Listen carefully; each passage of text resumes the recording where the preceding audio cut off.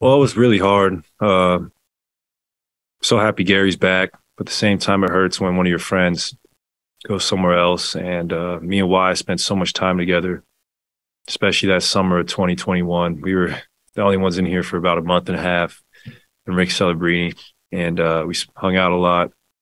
I'm gonna really miss him.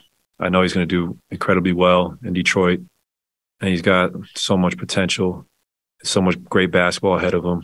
And it hurts. I know it was probably not fun for him to hear that news, but I just know that he's going to be a heck of a player in this league, and Dub Nation is really grateful for him. So I'm gonna miss him. How difficult do you think it is to be a young player and play with like champions and a team that's competing for a championship?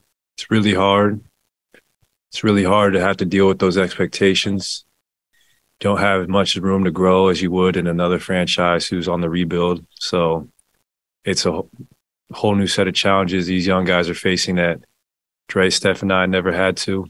And we try to give them our best advice and just tell them what we would have done differently or what we did well at their age. And they all are great listeners and have so much potential. And they were ahead of us at that time because we weren't even in the NBA yet. We were still in college. So that's all you can do is be a great mentor.